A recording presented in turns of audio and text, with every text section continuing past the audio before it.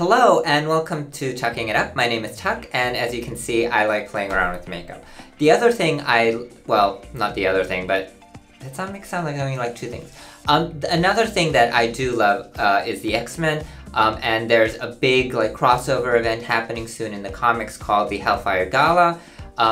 They've made a lot of really cool costumes, new costumes for the characters, and anyway, I thought, you know what would go well with those new costumes? Makeup looks. I'm going to do a couple of them based on I think what the characters, how they would do their faces to go with their outfits. And so first up is Storm, and this was actually kind of an easy one. It's maybe even a little bit of a cheat. She's basically got this look on already. So I just kind of did my own version, did my own take on it. So if you'd like to see how I created this look, please stay tuned. As you can see, like I mentioned, she's basically already got the makeup look on, but I'm going to tweak it a little bit. What I'm going to interpret it as actually is more of a smoky eye with graphic elements.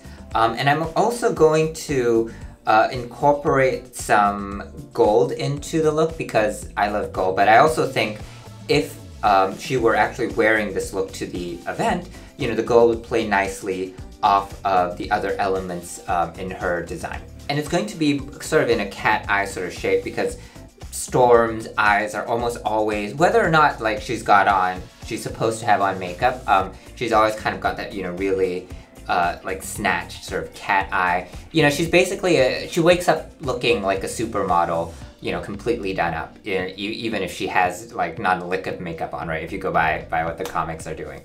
As usual, I'm going to go in with some eyeshadow primer. This one is from e.l.f. You might not need this because you might not have super oily eyelids like I do.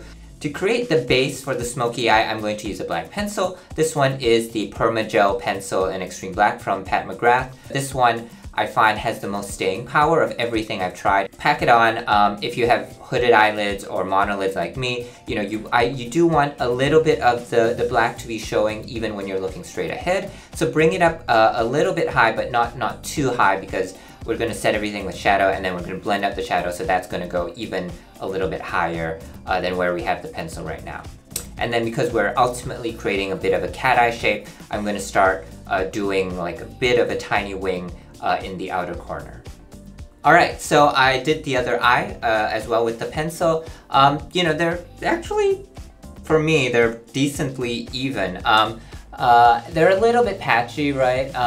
But that's okay because we're going to cover this with black shadow, and you can see there's some messiness which I'll clean up later when we get to the base and all of that. Okay, so for setting the pencil, I'm going to use the shade Void, which is kind of a metallic black from the Enchanted Mysteries palette from Hallberg, and I wanted to use this instead of just a flat matte black because I wanted a little, since it's supposed to be kind of like a fancy event, I wanted there to be a little bit more shimmer and a little bit of sparkle. To set, just pat the shadow over where we had smudged out the pencil earlier. Don't worry so much about blending the edges and all of that. You just want to set the pencil for now. Alright, now that the black eyeshadow is down, I'm going to blend out the edges just a little bit with a gold shade. It's going to be Aura from the Enchanted Mysteries palette. It's this one right here. And it's a lovely, kind of more of a coppery almost gold. So I'm just going to apply that along the upper part, right, and that'll help that blend everything and also make the smoke a little bit more gentle. I'm going to load up a small crease brush with the gold shade and then just pat it quite gently over where the edge of the black is, and then just gently blend it. I don't want the gold to be very, very strong, but I do want it to, just be there, and again, like I said, act as a sort of a blending sort of transition shade almost.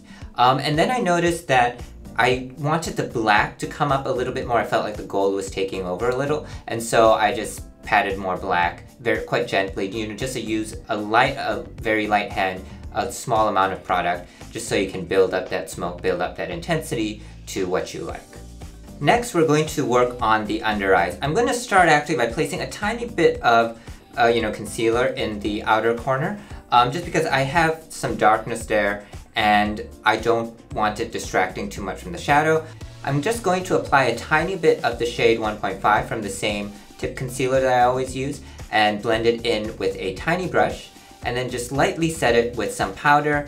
I'm just going to apply a pretty, relatively thin line along my lower lash line. It's going to be thicker at the outer corner, and then it's going to go about halfway in. And then after that, I'm going to take a smudger brush and just smudge it out, and then smudge the outer corner up into sort of that wing that we have, and then bring the pencil into the inner corner. To set the pencil, I'm going to apply Void, that metallic black shade that we used earlier, and just put it on a pencil brush.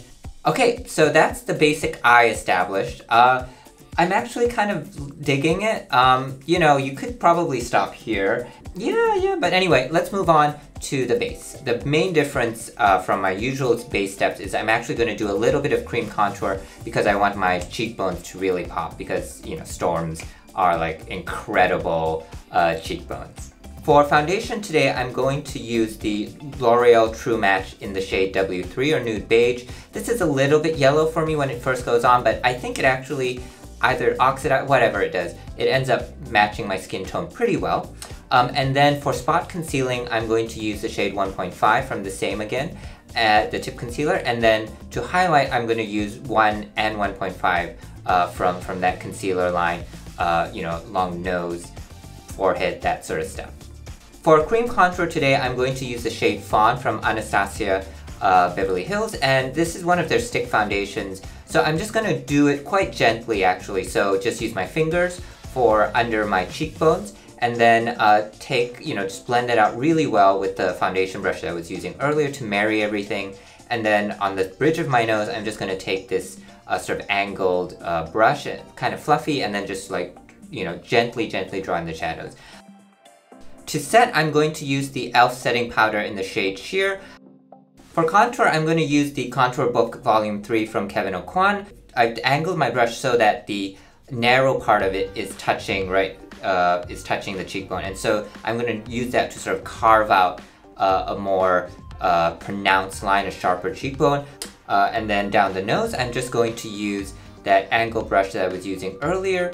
For bronzer today, I'm going to use the bronzer shade from the Contour Book palette. For highlighter, I'm just going to use the powders that are in that palette, trying to angle everything upwards along sort of the same vectors, if you will. For blush today, I'm going to use these two shades right here. So the darker shade I'm going to use higher up, sort of to try and draw the eye up to lift the face a little bit, and then the lighter shade I'm going to place more towards the center of the face. Again, this will kind of give everything, it'll pull draw your eyes sort of upwards and outwards. Alright, so for brows, I'm going to follow actually Russell, that picture that I showed you. Russell Dautermann's rendition of Storm, where her eyebrows kind of go straight up like that. And there's no arch to them or anything. So obviously my eyebrows are a lot straighter and a lot more horizontal than hers, so I'll cheat this as best I can. Using a brow pencil, I'm going to start filling in my brow and establishing the shape as well as the angle.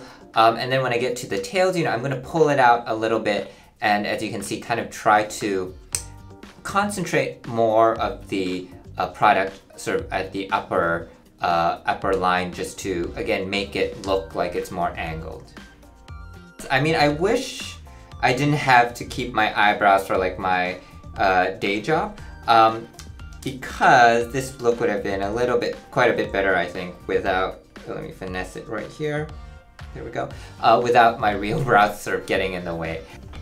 To start mapping out the shape, I'm just going to take some brown eyeshadow and just sort of gently, draw where I want the lines to go.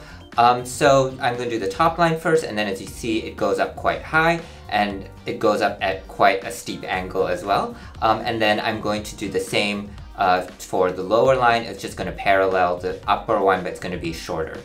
And then to establish everything a little bit more, I'm going to take some black shadow. This is a matte black shadow, just on a liner brush, and just, really carve out that line.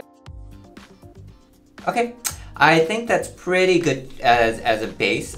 Okay, now we're going to kind of refine everything. So as you can see, there's a bit of a gap here, which I don't like, so I'm going to fill that in. Using a combination of an angle brush and a really small pencil brush, I'm just going to fill in that corner, make sure the black there is, you know, pretty opaque, and then just strengthen the lines with more black shadow. I was going to do gel liner, but I've decided I don't really want to. I don't think this look needs it. I think it's actually pretty good on its own. But I do want to emphasize the eyes, the lines even more. And so I'm just gonna take a pencil brush, wet it with some spray, and kind of go along the edges of the lines, the underside of the lines, with that gold that I used on the eye earlier. Okay, so last steps for the eyes. I'm going to tightline, and yeah, that's about it. Oh, I forgot, of course, the inner corner. I'm going to do that cat eye shape. So I'm just going to use a pencil and just draw it in. Okay, I think that's the eyes done then. So let's move on to the lips. So it's going to be a bit of a plummy, sort of burgundy lip today. And I think, you know, with stormwear color like that, yes, and it would probably look really also really nice on her skin tone. So I'm going to line and fill in with the NYX Vintage lip liner. It's this sort of wine shade. And then on top of that, I'm going to use Exxotica from Pat McGrath.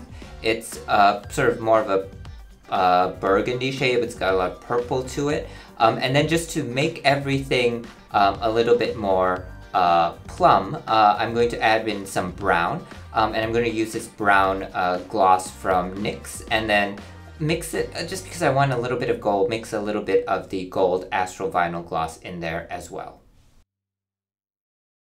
Alright, so this is the final look then. Let me give you a tour as always.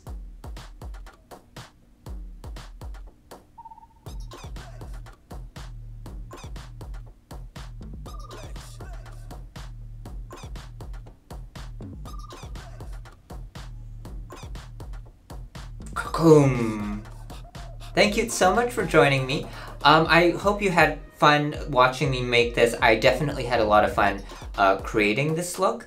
I love Storm. She's been one of my favorite characters in any sort of fiction, media, pop culture since I was like 7, probably. So yes, so she's been like in my pantheon for a very long time. Yeah, I definitely want to do a couple more at least of the X-Men. Jean for sure, Emma also. That look I've been playing around with. It's been a little tricky to develop, but I think I finally got it.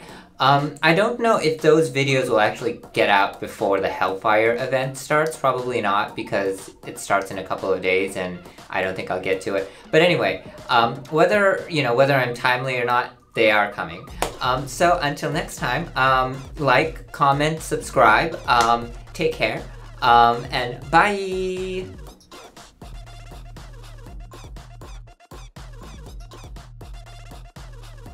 Okay, let's get into the Storm mindset. Let me look up pictures of how to pose. That's another one.